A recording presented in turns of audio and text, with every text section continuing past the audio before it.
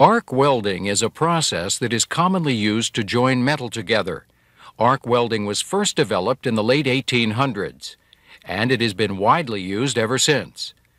Today, there are many different methods of performing arc welding, and the applications for arc welding are almost too numerous and too widespread to count. Learning about arc welding is an important step in becoming proficient in working with metal, and will help establish a solid foundation for you to build on as you gain knowledge and experience as a welder. In this part, we're going to discuss the basic concepts of arc welding. To do that, let's start by talking about welding in general. Welding is one of several ways of joining metal pieces. During welding, the metal pieces to be joined are subjected to heat, pressure, or both in order to bond them together. Two common welding processes are oxy-fuel or gas welding and arc welding. Arc welding is the process of joining two pieces of metal by using an electric current to help create the heat that is needed to melt the metal pieces that are to be joined. The current used in arc welding is produced by a welding machine. The current flows through an air gap between the welding machine's electrode and the metal that is being welded. The air gap has a high resistance, and current flow through the air gap creates an arc which generates an intense heat. This heat melts the edges of the metal pieces, as well as any metal that is being added to the joint.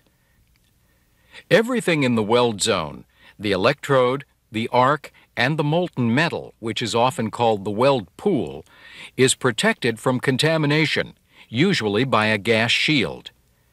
After the metal cools, the area of the weld forms a bond between the two pieces of metal.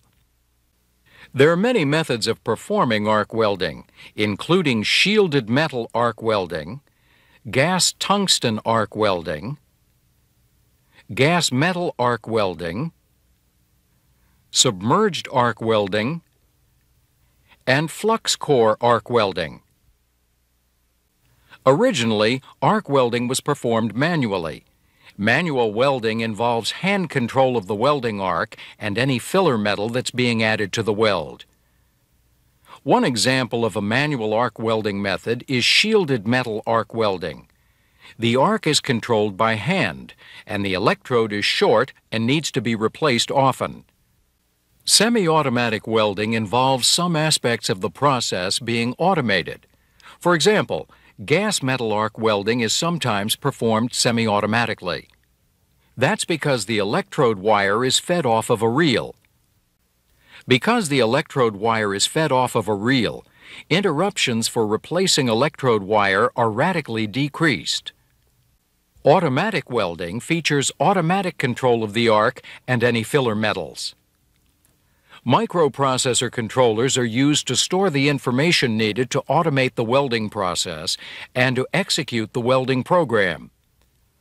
Automated welding yields precision, economy, and repeatability that is hard to match with manual and semi-automatic processes.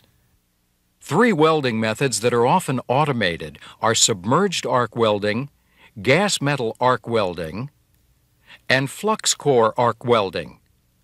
Automated welding is often used in high-volume work, where the cost of the extensive equipment setup is justified by the resulting increase in production.